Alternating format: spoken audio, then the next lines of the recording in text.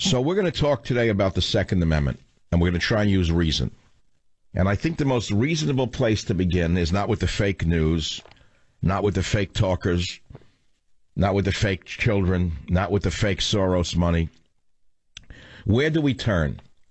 Well, we turn to one of our heroes on the conservative side for the Second Amendment, and that would be Antonin Scalia before he was executed in a motel south of the border, a border town motel. You know, he was apparently executed down there with a pillow over his head, which was hushed up immediately. But Scalia was certifiably great conservative Supreme Court justice.